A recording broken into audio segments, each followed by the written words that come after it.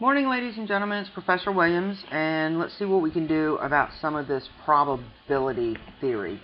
What I'm going to do first is I'm going to work a problem for you where I'm going to use a matrix, and it's going to be a matrix where you are not given the yes, yes box.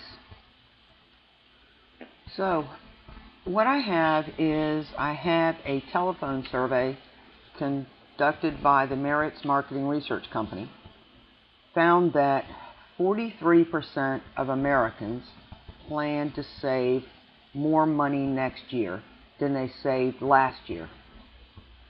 45% of those surveyed plan to reduce debt next year. Of those who expect to save more money next year, 81% plan to reduce debt.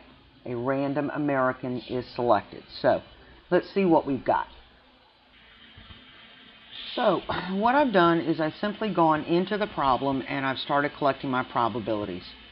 43% of Americans expect to save more money. So that's here where I have the probability that they're going to save is 0.43.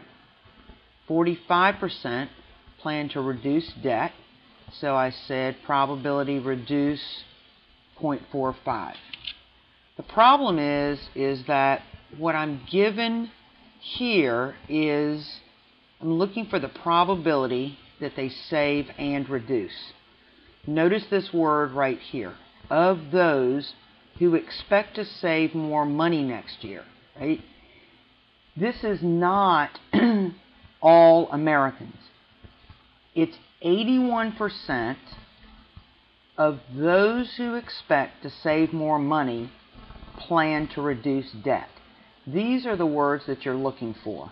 Of those who expect to save more money next year. So what that gives me is the probability of saving and reducing is simply of those who expect to save more money next year, and we said that was 0.43. 81% of those plan to do both.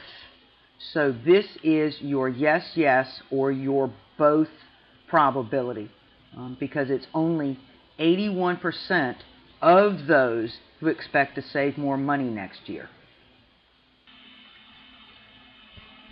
which is 0.3483. So what I know now is that I've got two ors. They're either going to save or reduce, and I have one and, or joint probability of save and reduce. So I can continue to work this problem simply using these formulas, or I can make the choice to build a matrix. So let's go ahead and answer the first question that has to do with this probability. What is the probability that this person, the random American selected, expects to save more money next year or plans to reduce debt next year? What we know about or probabilities is that the probability of one or the other is the probability of one plus the other minus both. So this is your rule right here. The probability of both equals the probability of A plus the probability of B minus the probability of both.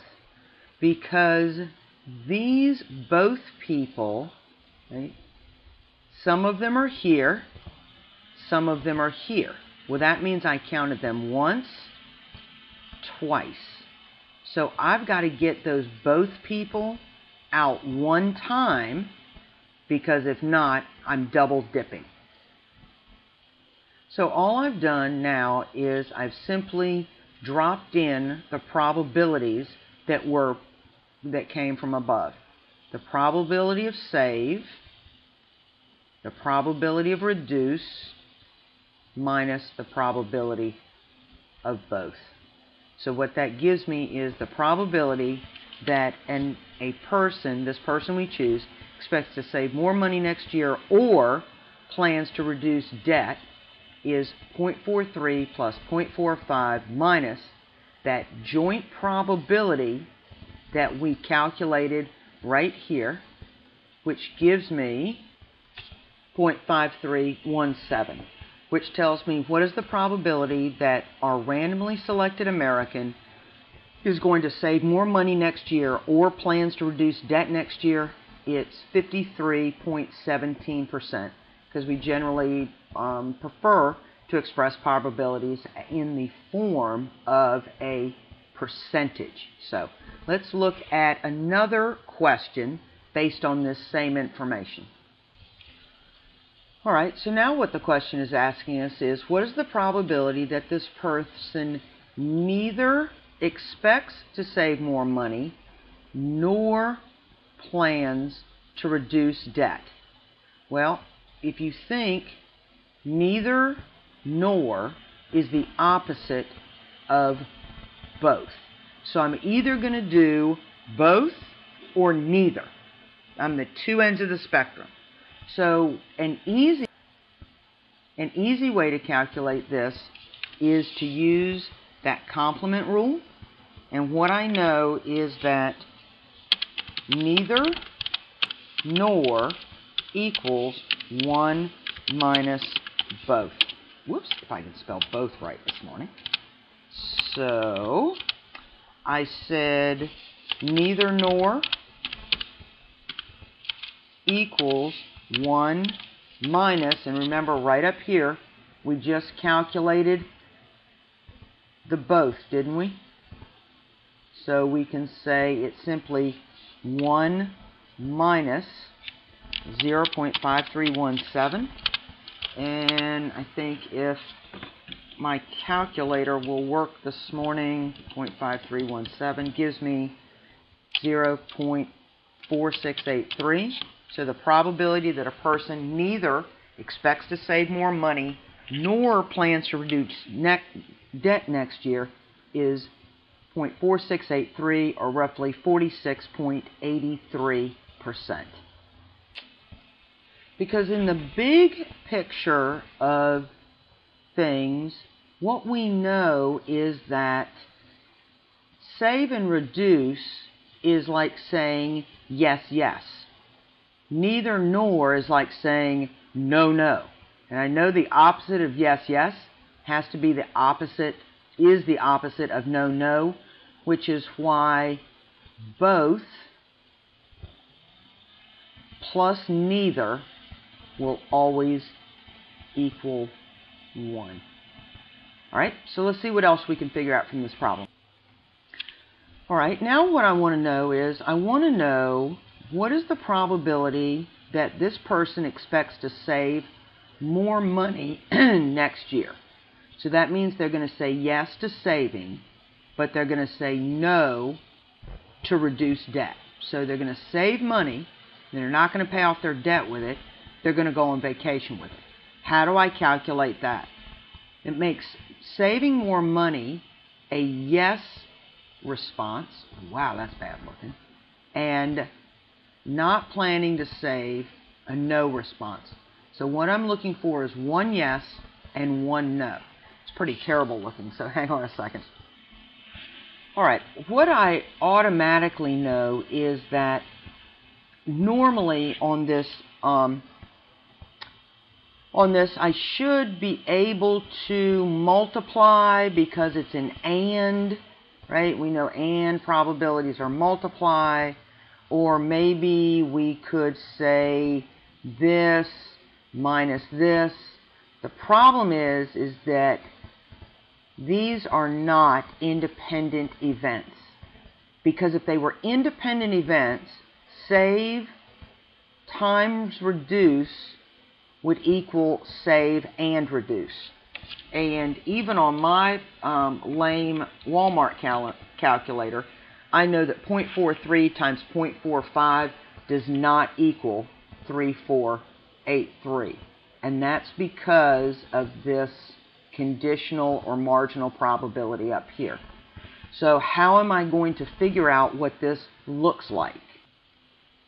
What I know and what we talked about earlier was that in some of these savers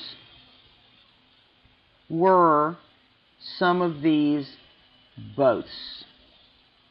So if I'm only looking for save, if I take out the ones who are going to save and reduce, because remember this is a yes, yes, and what I'm looking for is a yes, no. If I take out the yes, yes from the savers, I take out these doubles right here, that will isolate just those who are going to save, because it's going to get rid of these guys right here. So the way I can solve that is to say, give me the probability that they save, but they don't do both. And we know our both was 0.03483, which ends up giving me minus 0.3483 gives me 0.0817, or 8.17% of the people plan to save more money next year, but do not plan to reduce debt in the next year. So what I had to do, kind of like I got rid of my double dips up here for my boths, was here I had to say, give me my yeses, and because I don't want people who want to reduce debt, get rid of these people who are going to do both, which gives me 8.17%. So this is the way that we can solve this problem, simply using the formulas. For some of you, you prefer to do a matrix, and in my next video, I'm going to show you how to solve literally this exact same problem, except we're going to do it matrix style. So see you around the farm for some more probability.